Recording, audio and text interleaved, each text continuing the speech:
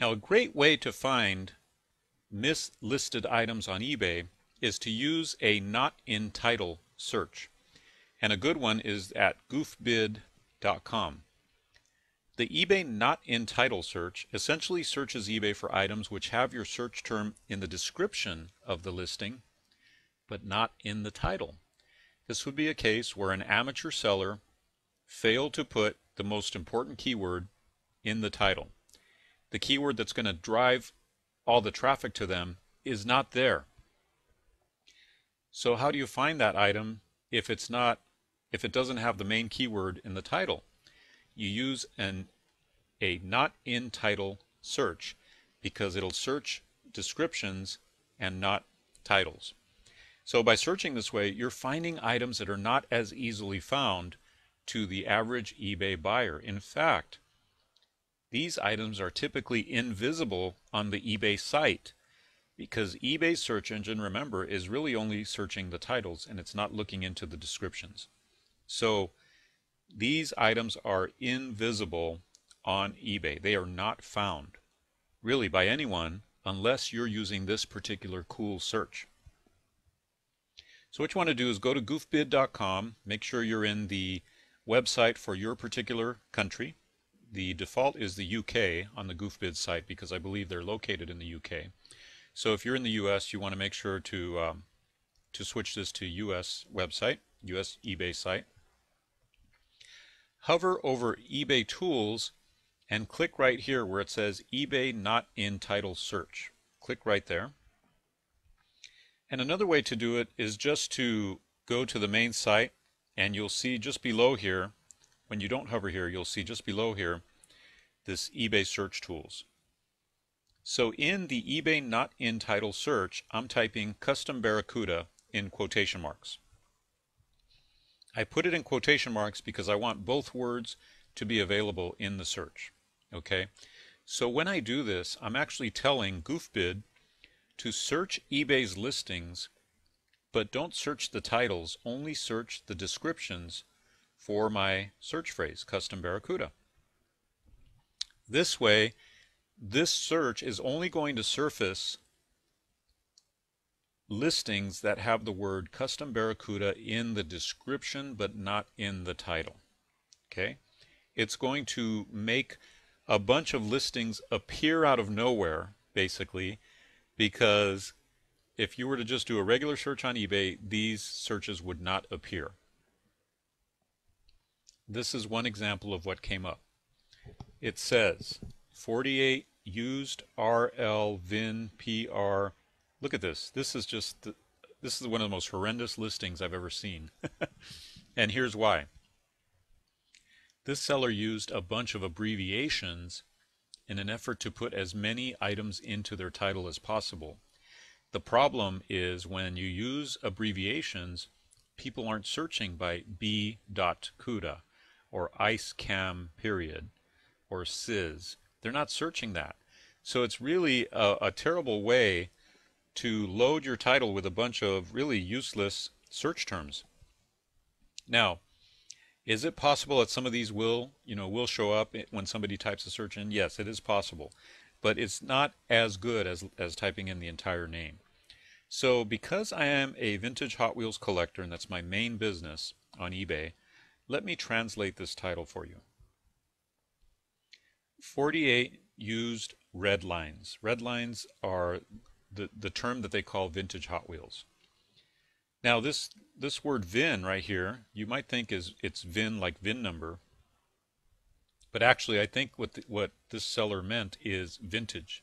Okay, so 48 used red lines vintage, and I think the PR stands for purple, Woody, which is a car, S'(C) bus, which stands for school bus, B.Cuda, which stands for barracuda, or maybe brown Cuda, Ice Cam, which is ice blue Camaro, Sizz stands for Sizzler, which is a different type of Hot Wheels car, and then Rose Charger, 442 is an Oldsmobile 442, and then this stands for Mongoose and Snake. Okay, so this seller really just kind of blew it all over the place, okay, because None of these terms are going to be searchable except maybe the word woody, and very few of these terms will be actually typed into eBay the way that they're listed here.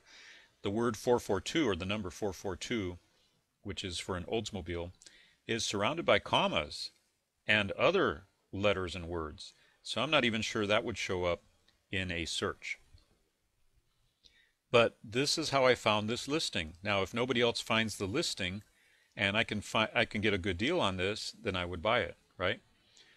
They also started the bid at a very high price. There's just a ton of mistakes here on this. Well, one of the things you want to do when you find such a horrendous listing is click follow this seller and check out their other items, because you've just opened the door. When you go check out their other items, you've just opened the door to a lot of other mislisted items. And it's like shopping in a place where nobody else is shopping and there's tons of bargains laying around. That's really what you've just done. You've opened the door to an amazing world of bargains by doing that. And that was done by just doing the not in title search. You see, the word custom barracuda is not anywhere in the title. Why? Because it's in the description that this person wrote, but not in the title. Hope you can see the power of that. This hack is really powerful for finding amazing deals. I once bought an item for 99 cents, turned around and resold that item for $71 because the person had listed it by its subtitle and not by its main title. Now let me show you what I mean by that. Here we have the little product shot of eBay hacks, right? And the main title is eBay hacks. So if somebody was on eBay and they were looking for this product, they would type in eBay hacks. They probably would not type in deal getting hacks, and they probably would not type in advanced tips and tricks for getting great deals and making money on eBay, right? They're going to type in the main title of the item.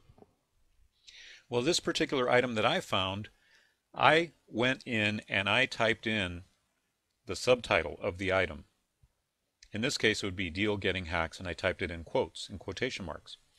I found this item at 99 cents. And that's how I snagged it. I snagged it for 99 cents. Now, when I found it, I didn't want to tip anybody off that I had found this amazing deal. So what I did was I put an auction snipe on that item. What that means is that it was going to place my bid for me at the very end of the auction, maybe in the last remaining seconds of the auction.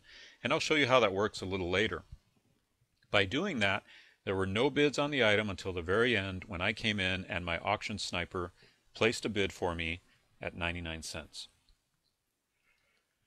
To find this type of item, just type the subtitle, not the main title, into eBay's search engine in quotation marks. So for example, you would type in this case, you would type in deal getting hacks in quotation marks, just like that. This will show every title that only contains your subtitle. Okay? Every eBay listing that only contains your subtitle in the listing's title. If you want to show every title that contains your subtitle, but does not contain the main keyword phrase, then do this. Now, the person who is kind of the star of the Insanity workout set is a guy by the name of Sean T.